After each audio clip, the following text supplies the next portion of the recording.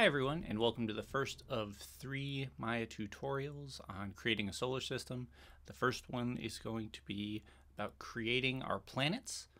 The second one is going to be about their orbits, and the third one will be creating the asteroid belt and the particles that are used, and possibly creating the sun. So the first thing we're going to do is we're going to make sure that we have everything clean when we start. So we're going to go to File, Project Window, and we're going to choose New. We're going to name our project Solar System. And we are going to change our location. In this case, I'm going to choose my desktop just to make sure that you can see everything where it is. You're going to most likely want to use your jump drive or your documents folder. Now this should work in both Windows and Mac, so you should be fine either way. So we're going to click Accept, come up to File, New Scene, don't save the changes. And we're going to make sure that we're saving in the right place. So save as. Notice we are loading desktop to the solar system, scenes, and we're right where we belong. Now for this case, so that we can work in the lab, we're going to use a Maya ASCII so we can delete that CH tag that is put into all Maya 2013 files. If you have any questions about that, just ask me. For now, we're going to call this System Start. And click Save. All right, so our first process here is to create the planets. We're going to go to Create, Polygon Primitives, and please note that the interactive creation is going to be turned off for this exercise. Also make sure that you have it turned off for the NURBS primitives as well. So if you haven't done that, please make sure that the checks are off on those. And then after that, we can proceed with Create, Polygon Primitives, Sphere. And that'll create a sphere in the middle of our view. So we want to check right now, we're in wireframe. If you'd like to set that up, you can hit 5 to see that shaded. Now, we're going to open our outliner, which is right here on the side. Open that up so we can keep track. Notice we have our P-sphere 1. What we're going to do is we're going to duplicate this 9 times, so we have a total of 10 spheres. So we're going to press Command D. And there we have the 10. Now this is going to represent our sun and the planets, so go ahead and name those now by double-clicking on them and then changing each one.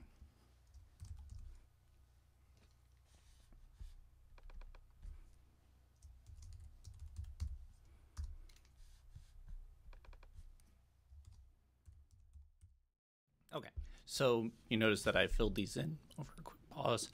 So you'll notice that all of these are currently stacked on top of each other, but they're all still there, and you're just going to want to make sure that you start moving them. So what we're going to do is we're going to go over to the channel box and temporarily set them apart from each other so we could work with their size and work with their shape a little bit better. So we're going to come over to the side here. We're going to make sure that we are in the channel box, which is this upper right hand corner, and you can see it should look like this. The attribute editor actually looks like this. So if you're in this, make sure you click the channel box and change over. So what we're going to do for each one is we're just going to space it out a little bit. This is not permanent because once we attach these to the orbits, they're going to be where they belong. So we're going to change each one in increments of 5 to move them apart. So we're going to start with Mercury. We're going to leave the sun, of course, at the center, and we're going to translate this to 5. And you can see we've shifted our sphere over. We're going to do the same thing with the others, going 10, 15, 20, 25, 30, 35, 40, 45. Now we could have done this by hand by simply just selecting one of the spheres, selecting the move tool to the side, and holding down the X key and moving it over. And that works well, but you know, for the case of this, we're just going to kind of move these temporarily, so it's just as easy and just as quick to introduce the translate function as well as the move tool at the same spot.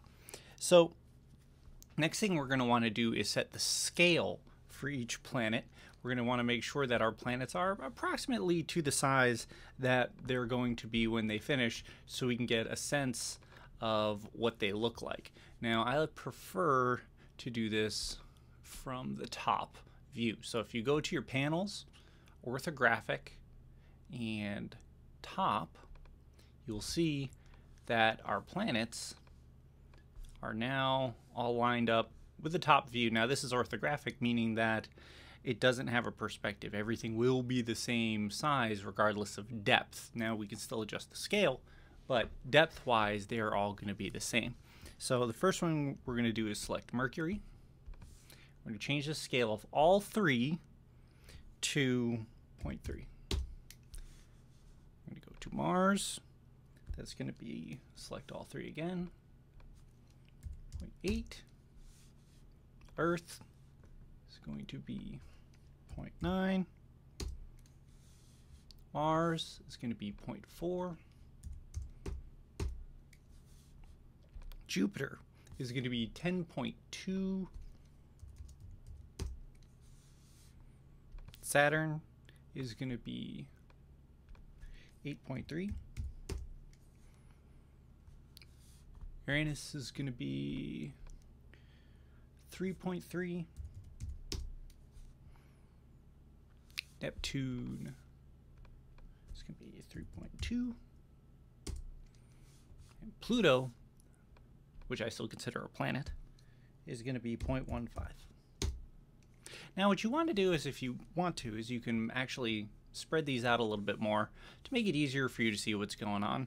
Again, we have the move tool selected up here, and we can hold down the X key and just shift our planets over just so we can get a sense, again, of getting them out of the way of each other. Again, this is only temporary while we work with the rest of the planets before we get our orbits. Now you can actually marquee select over a large group if you want to and move them in pairs.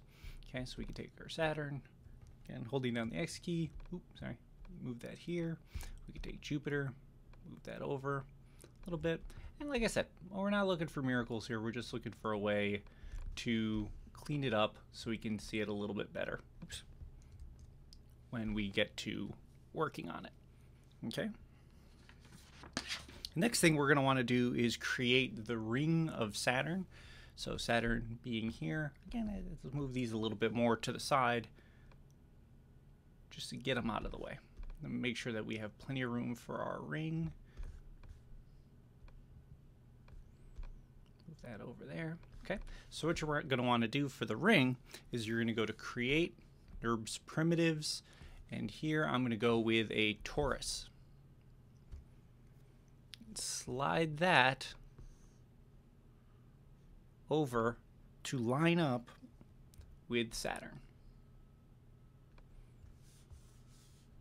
And here I'm going to use the scale feature, clicking in the yellow middle, and I'm going to scale it up till it's just peeking out so that I know where we're at and get a sense of where it is in comparison. If you want to, you can actually go to Saturn, notice that it is the 8.3, click on its ring, change this to 8.3 to be a little more precise with the torus, but again, we're going to change that here in a moment anyway.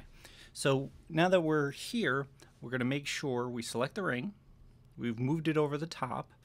All right, we want to move back to our perspective so we can get a sense of the depth that we're going to want for the ring. Now, for this step, what we're going to do is we're going to grab only the green handle, and we're going to keep an eye on our scale. So for this, I'm going to grab the green, and I'm going to shrink it down to, let's say, about 0.25 or 0.025 to get a nice clean ring. Set that up. Now the problem with this is, as you can see, is the ring is currently running into Saturn, so we want to make sure that we can clean that up a little bit. So what we're going to do is in the attribute editor, open that up here. Remember, if it's not there, you can click here. All right, I want you to click on the Make NURBS Torus and move down to the radius and change this to 1.5, which will make it much larger, and a height ratio of 0.25. And that will set us up a nice ring with a nice distance off of the planet, as you can see there. Okay, don't forget when you're moving all of these that you're going to want to keep an eye on Pluto. Pluto, being the smallest out there, is very easy to lose track of.